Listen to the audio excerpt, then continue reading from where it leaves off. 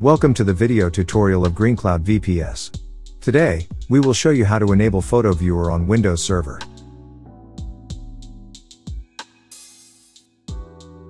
Browse this path on the server. If you see DLL files there, that means the files exist but aren't registered. If you don't see those files, simply browse to the path above from a Windows PC and then copy the folder contents to the same path on your server. Now that we know the necessary files are present, we need to register them. Open Command Prompt. Then copy and paste the following code. And now that the DLL files are registered.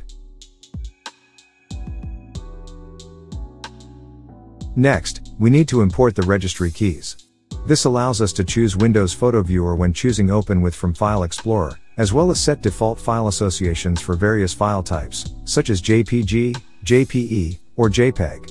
Download registry files from this link. Once downloaded, right-click the zip file and extract it to a temporary location.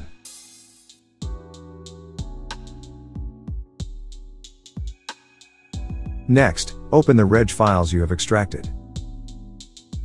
This will add the needed registry entries to your system's registry. And you should now be able to right-click an image file and select Open with Windows PhotoViewer.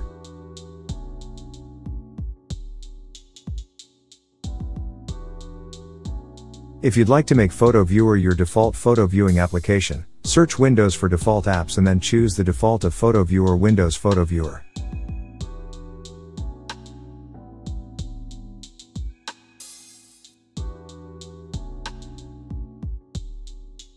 This step is optional, but if you'd like to see a preview of the images from File Explorer, instead of just icons, you can do that by changing the File Explorer options. In Folder Options, select the View tab and uncheck Always Show Icons, Never Thumbnails. That will change the display of image files from looking like this to look like this.